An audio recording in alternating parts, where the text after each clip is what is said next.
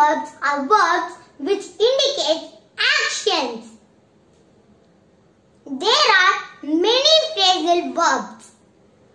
Phrasal verbs are formed with 2 or 3 verbs. Phrasal verbs can be formed with 3 grammar categories, which are verbs, adverbs, prepositions. These are the 3 grammar categories which these phrasal verbs can be formed. We use phrasal verbs whenever we speak informal English.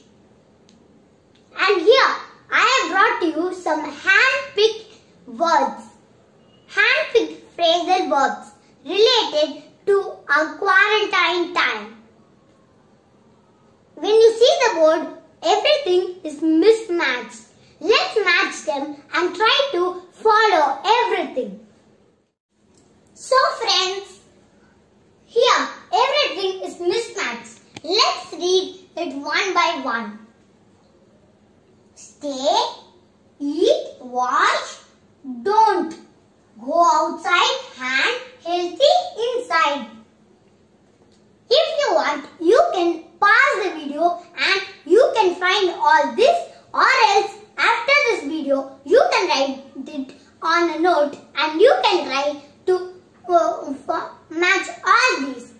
And after matching one, we should follow all these, because in this quarantine time we should be safe and healthy at home. And these phrasal verbs denote the same. Okay, let's match them.